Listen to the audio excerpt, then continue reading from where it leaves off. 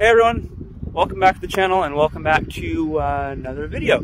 So I had this in the back of my mind for a while, and I wish I probably would have made something like this a little bit sooner. There's been a few videos out there, but not a ton. So I was wanting to put together sort of a list of things for people that are looking for, or they're pondering the idea of picking up a 2011 to 14 GT500. Now I know there's quite a difference between the 2011s and 12s and the 13 and 14. So I was going to break apart the main differences between those two, and also particular things to look for in any of those prior to deciding to make a purchase between a 2011 all the way up to a 2014 S97 GT500.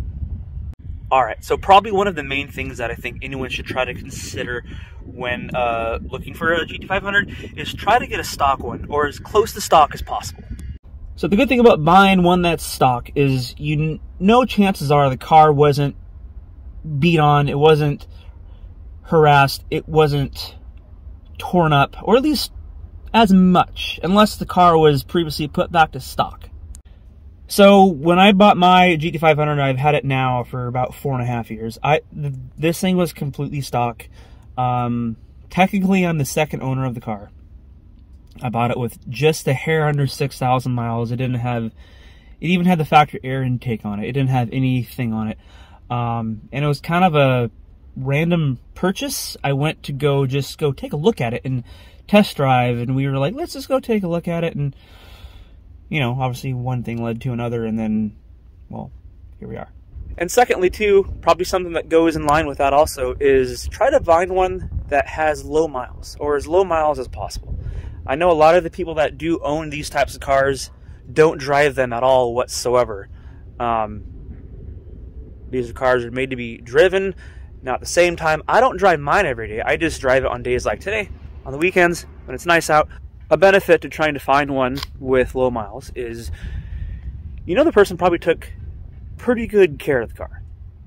The majority of people that drive these cars that have low miles on them, they're probably more garage kept. They do regular maintenance on them, and chances are with a combination of that and finding one that was stock, you're probably in better shape when it comes to the overall, I guess, health of the car. Now, with that said, obviously, you're going to probably pay a little higher in price if you find one with that's low miles. The 11 to 14 GT500s, they do range in price. So the 2011 to 12, which is what we have here, is a 2012, obviously. Okay, so 4.5 years ago, when I bought this car, I paid $40,000. So I paid $40,000 for this thing back in 2017 with about, let's say, roughly 6,000 miles on it. The price at the time for the 13 and 14s were between $50,000 to $60,000, if not higher, for the same car, not the same car, excuse me, the same mileage of those cars. Now, what's the difference between the 11 and 12s and the 13 and 14s? So before I get more into that, I just want to clarify. I know that a lot of people that are watching this are probably people that found this on like a Facebook GT500 page or S197 page, and the majority of those people, yes, clearly you guys know a difference between the 11 and 12s and 13 and 14s. But, you know, for anyone that is not 100% educated on what separates the 11 and 12s and 13 and 14s, this is mainly for you guys, and I'm trying to just break this down as much as I can. And for anyone that is watching this, I just, you know, like I said, I have a list of things to look for. And if I'm leaving something out, or there's something that I should have included, go ahead and just leave a comment and let me know. These are just probably the things that I would have looked for at the time when I was in the market for purchasing one of these cars. Okay, so the 11 and 12s come with the 5.4, and the 13, 14s come with the 5.8. Mine, it's not quite the best example with trying to compare the difference between a 13 and 14 and the 11 and 12s and what a factory 2012 supercharger looks like. So I got the VMP Gen 2R. The 1112s, you're looking at 550 factory horsepower. 1314s, you're looking at 662.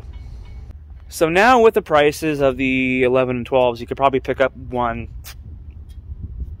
If you're looking at anywhere between mileage, maybe 15 to like 25,000 miles, you could probably pick one up for mid 40s. I think you can probably get these for around 45, between 40 to 45,000, I think.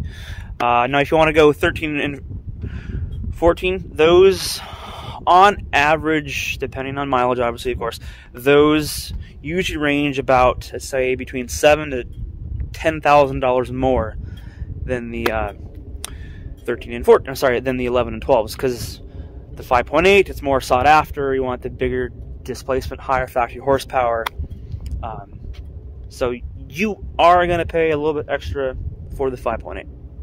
So one thing I would probably tell anyone to look for when purchasing, especially if you're looking at the 11 and 12s, anyone that owns 11 and 12, they know exactly what I'm about to say when it comes to shifting. The first to second in these cars, if you're trying to go from first to second relatively quickly, it is notorious for the second gear lockout.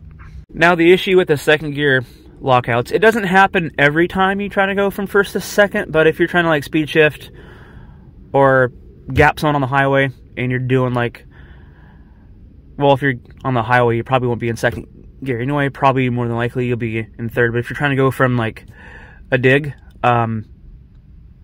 it's gonna become an issue, and it's gonna be it gets annoying. So one of the first things I'd probably recommend to do to wipe that out, like I said, shifter, clutch, you shouldn't have any issues. Another thing I'd say to look for, if the GT500 has stripes, you're gonna want to look for like if the stripes have any cracking or any peeling, or if the striping doesn't go down in all the creases and the corners. Take a look at all that stuff, because if you know, if all this stuff has cracking and peeling, probably chances are the car, like I said earlier, it wasn't kept in a garage. It was kept outside a lot. It wasn't well maintained on the exterior. Another thing to look for too is if the paint. Look for chips in the paint. A lot of these, especially on the hoods, like in these pieces here, they have a lot of chipping paint, because this is a aluminum hood. The factory aluminum hoods are actually quite a bit lighter than if you go like an aftermarket Cervini hood, like a Ram Air hood. Those are made out of fiberglass, and all the layers of the fiberglass adds a lot of extra weight to the hood. The factory hood, I don't think there's a lot of options when it comes to weight reduction. So I would recommend personally keep the factory hood, unless you have to switch it out if you have like a bigger supercharger or whatnot. But if you do have one with a factory hood, just keep an eye out for any chipping, any rust along here, especially along these areas here. It's been an issue that I've seen on like a lot of cars, and you know, obviously you could do touch-up paint and stuff like that and take care of it. But look for those kind of issues. If you don't have that kind of issues, then chances are the car was taken care. So if you have Recaros aren't cheap. So a lot of people, when they have these types of seats, there's a lot of rubbing and cracking and a lot of just wear and tear, especially on the outer side of the seat. You know, obviously that's caused from the constant getting in and out of the car, and a lot of people don't pay attention to that kind of stuff. And, you know, it's just, they don't think of, oh, the constant back and forth, the friction, it's going to cause cracking, it's going to cause wear, it's just going to, and it's going to be an issue if it gets to a point to, you're going to have to probably replace, you know, the seats. And that, you know, with the cars, man, it's not cheap, especially if you want them to look factory, unless you plan on switching it out anyway and it's not that big of an issue. But that's one of the first things I look for. I got like a little bit right here, but that was like that since I bought it. I'm pretty particular about not trying to make my back and my butt rub against that as I'm constantly getting in and out of the car, just because it's something that I've always looked for. So keep an eye on that. Make sure all that is in pristine shape. try to find out if the car is tuned or if it had a tune on it. Try and look and see if the car has a tuning device like an X4 or any of those handheld that just plug into the OBD2. If the car doesn't have one, and the car feels like it has an aftermarket tune on it, the chances are he sold that separately before he either sold or traded in the car. I mean, that's another reason why I say it's always a good idea to try to find one that's stock, because if you purchase a car that has a tune on it, you don't know how aggressive the tune is or not aggressive it is. Like, taking the car for a test drive can answer a lot of those questions, but you just don't know the details of the tune, like how much timing has been pulled or added, or, you know, XYZ. There's just a lot of things that are unknown if you don't know the details of the tune. So try to find out if it has a tune on it, if it has a handheld, or who tuned it. These are all things that are good to know prior before trying to make a purchase. This might seem a little bit random, but this Alcantara or suede or whatever you like to call it, make sure a lot of this isn't worn or just look like it has a lot of like wear and tear on it, because the oils from your hands, when you constantly grabbing that, it basically turns that into a different material almost, and it just looks like shit. So try to see if there's not a lot of like wear and tear on this, or even like up here. A lot of that will go hand in hand with this, because if you're not taking care of the seats and you don't give a shit about that, chances are you don't give a shit about that either. So keep an eye on all this stuff. Make sure all this is in good shape, because a lot of people, they just grab one certain area. I try to avoid touching that as much as possible. I usually got my hands down here or up here. I don't usually touch a lot of that unless I have to. So that's another thing to keep an eye on. You know, just small things. Small things like that will let you know how the previous owner took care of the car. One thing I forgot to mention while we had the hood open is try to just make sure the car has a catch can. If it has one, that's probably the only mod that I would say that is okay to have, because especially on the passenger side gets a lot of blow-by. Driver's side, man, every time I change the oil, this thing doesn't really have like a drop of oil in it. I just got it on this side, so it matches, and just because, what the hell. But it's especially necessary here on the passenger side. Every time I change my oil, I take it, I check it out, I drain it. It's usually about half full. So that every 3,000 to 5,000 miles, however often you change your oil, it catches all that blow-by back. So man, that's important to have. At least make sure it has a catch can, or if you purchase it and it doesn't have a catch can, that's probably the first thing I recommend for anything, for any car for that matter. Try to just make sure it has a catch can.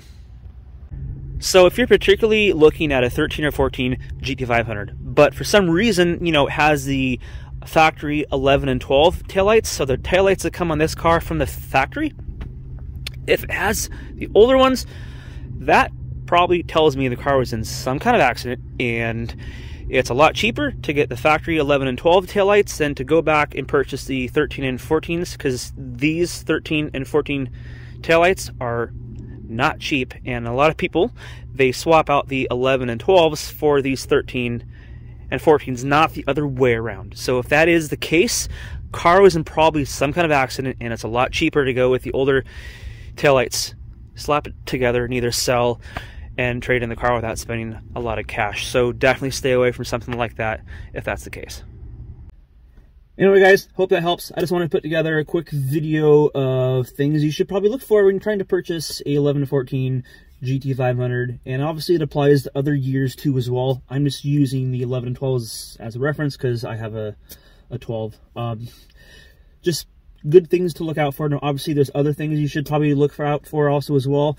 If there's anything I left out that I probably should have thrown in here, go ahead and leave a comment and let me know. I'm sure there's other things I probably could have thrown in here as well. I just, I forgot it and I didn't mention it. So if you're watching this and you're not subscribed, go ahead, do me a favor, hit subscribe. I have a goal here of hitting 1,000 here soon, so help me out with that. And I'll catch you guys in the next one. Have a good one.